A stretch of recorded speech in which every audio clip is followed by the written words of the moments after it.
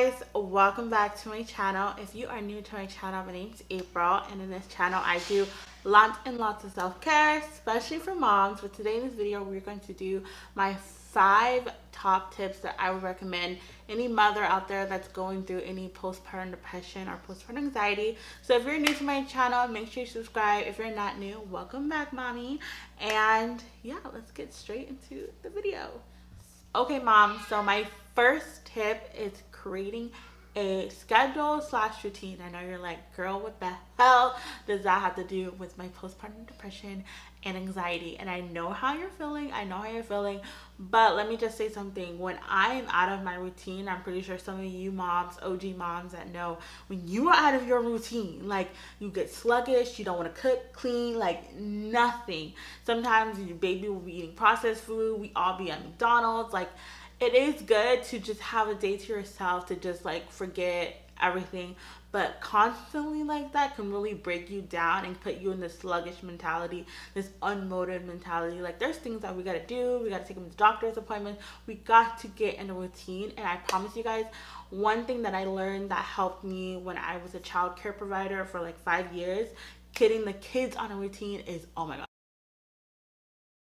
You get your lunch, you get to exercise, you get to do whatever you want to do when they sleep. So that's why I say getting them on a routine is going to help you. So everybody has to be on a routine. It doesn't have to be like a strict schedule routine, but just knowing like, okay, at this time my son's going to go to bed. At this time we do this. At this time we wake up. At this time we go to bed. And it helps you with your mental health as well, knowing. And let me just tell you something real quick.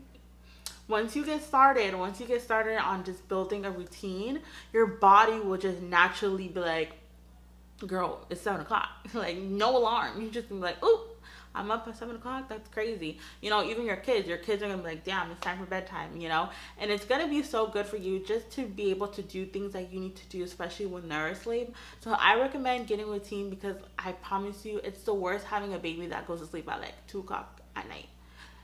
And I had that happen. So I promise you, if you just get on a routine, ladies. I promise it will help. I know right now it doesn't make any sense, but once you start getting in a routine, it will just help you, not just you, your baby, your family, everybody. Okay, so my second tip is putting yourself first. And I preach this so much on my channel. That's why you guys need to be subscribed. But not just, when I say put yourself first, I mean like mental health, physical health. Not just like, oh, we're hungry, I'm gonna feed myself before I feed the baby. No, feed your baby, don't be crazy. But what I mean is putting yourself first. A lot of times as women, we tend to bold up so much until we explode. That's not good. That's honestly not good for you, for your family, for your hubby, for your relationship with anybody. But when you are able to be like, hey, you know what? Today's not the day to do this. Today's not the day to do this. Today's not the day to do this. Today's not the day for me to cook, or whatever it may be, especially when it comes to your mental health. Like, put yourself right. If you like, I need like 10 minutes to just like go and take a break, do that. Go in your closet, cry, do that. Then come back out. Don't leave the kids by themselves. But you know what I mean. When it comes to mental health, that's so important. When it comes to physical health, like a lot of the times, a lot of people, doctors will say, you know, if your body is not in good shape, a lot of times women tend to be depressed, or they tend to have anxiety, and that can amplify it. And I am honestly, that is true. I am overweight.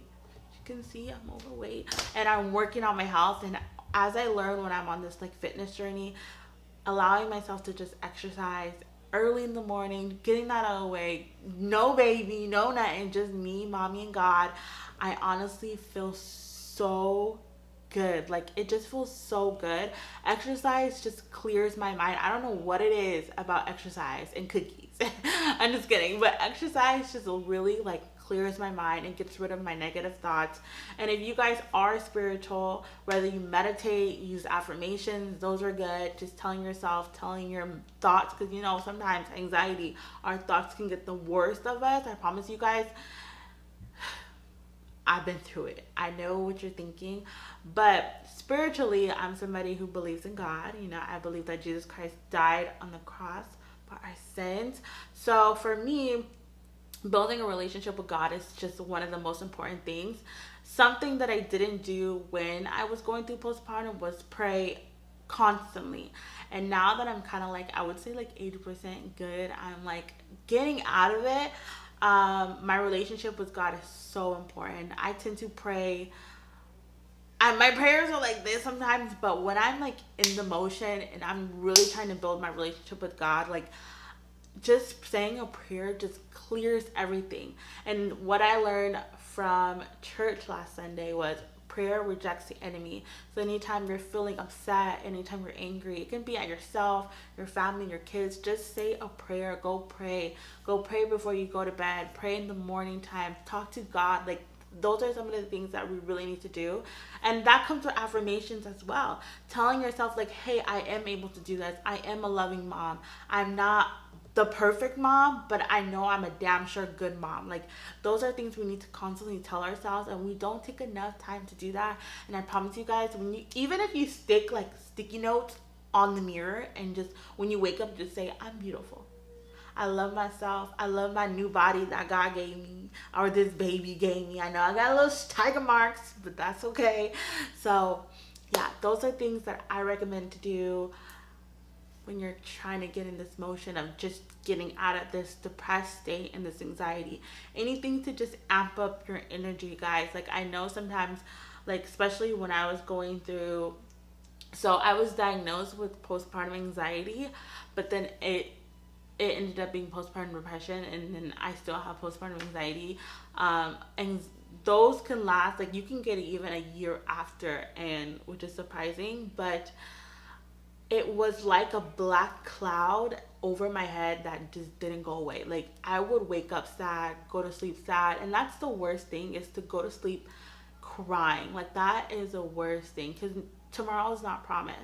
So for me, I had to really think in my mind, like, what is making me so upset? I know it is a hormone imbalance. Sometimes it just takes a while, but sometimes it could be other things. What I learned through my anxiety and my therapy was, my therapist was like, sometimes when you go through these traumatic hormonal changes and these depression states, it can be something that was in you all this time, and then you ended up getting postpartum depression. Now it's like out, you know, something. So it can be like, just think of it like a little child living in you, and then you ended up getting like hormonal change. Now the child's like, girl, did you forget about this? Did you forget about this? Did you forget about this? Did you forget about this? You're this, you're this, you're this, and your thoughts are constantly like, ugh. So trust me, I get it, but I'm here to tell you guys, you moms, there is a way out. And of course, you know, through God and through all these things, you're going to make it out. So any mother out there that's experiencing these postpartum depression, anxiety, I promise you got this, girl, and you can continue doing it. So keep going, keep motivated. Yeah, let's get on to our third step. So my third tip was just prayer and affirmations and meditation. Whatever you guys do, prayer really helps me, and it just helps me so much, guys. It really does. But even affirmations, just telling yourself constantly that you can do the things that your thoughts are telling you you can't. I one time was just telling myself I was such a bad mother. For what? Like, why am I telling myself I'm a bad mother? Like, I am a damn good mother. Like, I'm not a perfect mother, okay? But I'm a mother. I'm a really good, I do really good at my job of being a mother. I'm not perfect, but I do really good. And I was constantly, that thought was playing in my head so much when he would cry, when I would like maybe miss 30 minutes of not feeding him, like something like little, you know, I didn't check his diaper on time, I would like break down, and I would like really like be like, you're not a good mother, you're this, you're fat, you're ugly for that, nobody's gonna want you. Like, I would constantly tell myself that, and I'm telling you, you have to stop doing that. Like, deny the enemy. Like, please do not let the enemy come near you with those negative thoughts. Your thoughts, every time your thoughts are saying you're this, you're that, like shut it. I remember the pastor was like, just grab the thoughts. Just grab them, really, really honestly, and just deny them, because that's not what you are. And for a while when I was doing that to myself, I sunk myself into a deeper hole. So any of you mothers that is just now experiencing, really take charge of your thoughts. Like honestly, because at the end of the day, anxiety and depression, it's all our thoughts just making us feel like worse person. You know, our mind and our heart is not something that we should like honestly, truly keep trusting because we play so much tricks. You know what I'm saying? But I don't know. So that's one thing. That's another. That's my third tip. So yeah. So my fourth tip is just, I just want to talk about anxiety. I have really bad anxiety now. I get panic attacks quite a lot, and I think something that will maybe help you women if you guys are experiencing postpartum anxiety is getting out of your thoughts, like I said, and keeping yourself busy. I mean, like not sitting there like scrubbing the floors and brushing yourself. Like go on a walk, go paint, like go to the beach, go swimming, like get yourself out of the house. Also too guys, if you guys are not taking vitamin D and you're a stay-at-home mother, please take your vitamin D, because once I went back to the doctor after I started experiencing the symptom, my vitamin D was so low, so low. So any of you guys that are experiencing that, make sure you guys up your vitamin D. Go outside guys. I promise you guys, now that we moved into like a better neighborhood, me and my son, we take walks, and just that sun hitting my body feels so liberating. Like it feels so good to be outside. So just be active. Like if you like to go shopping, if you like to do your makeup, if there's a passion you want to do, start that business, do whatever you do to get your mind out of your thoughts. A lot of times it's just us sitting at home. We're just sitting, just constantly replaying what our thoughts are saying, and that can be like one of the worst things you can do to yourself. So like I said, for me, I'm somebody who likes to be outdoors anywhere. I like to be outside. I'm just kidding, no. But I'm somebody who likes to be outdoors anyway. So I like to go for hikes. I like to take my dog on a walk. Like whatever I can do to get outside, I'll do it. Now with COVID, you have to be just a little bit more careful. But like I said, go outside. Okay, so my last tip is just the best tip, I feel like, is having a support system. So I know there are some single mothers out there that don't have like a support system if somebody was to have like a husband or something like that. But even if it's your mom, your sisters, your brothers, tell people what you're going through. A lot of times, I remember when I was going through it, my fiance came up to me and was like, do you have postpartum depression? And I was like, what? Like, this is before I went to the doctors, and really it was it. I was like, what are you talking about? It's like, just the way you've been feeling. Like, and I was looking on Google, you know, Google be your worst enemy. And he's like, I feel like you have it. And I think what made me much better was just telling him everything I was going through, my thoughts, because you know what, he helped me reject the thoughts that were going through my head. Every time I would be like, I'm not a good mother and this and that, he would be like, babe, yes you are, like you really are a good mother, like you do this, and then you're like, okay. And then also I told my mom about it. My mom was like, why didn't you tell me? Like, this is something, like, especially if you're a woman and you tell another woman, it's something that can really help you, because maybe they've been through it and they can give you tips on what to do. So that's what I recommend, is telling somebody, whether it's a friend, a coworker. Having a support system will help you get through anything, whether you're trying to lose weight, whether you're trying to do this. Like, it's just gonna help you, because then they'll remind you of who you actually are instead of listening to the enemy. So that's it of my little 5 tips. I just want to say something also, like, we are not perfect. You're never going to be perfect. There's no such thing as a perfect mom. But I want to let you know that you are doing your best, girl. You really are. And I'm telling you this from the bottom of my heart.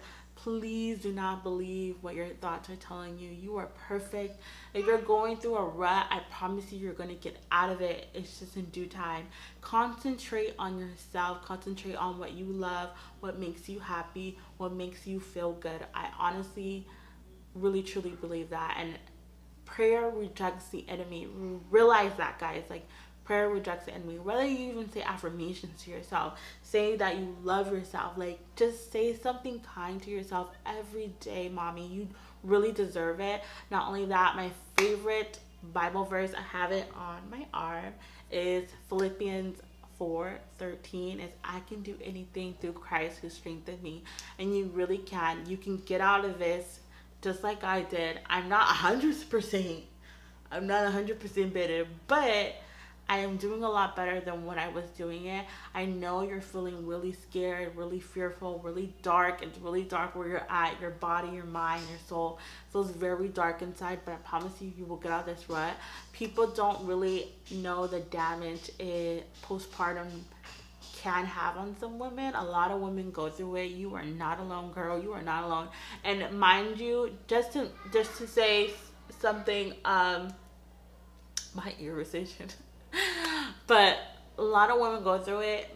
You are not the only one. And I also want to say I do have a Facebook group that supports moms, especially moms that go through postpartum depression. It's called Mom Support Moms.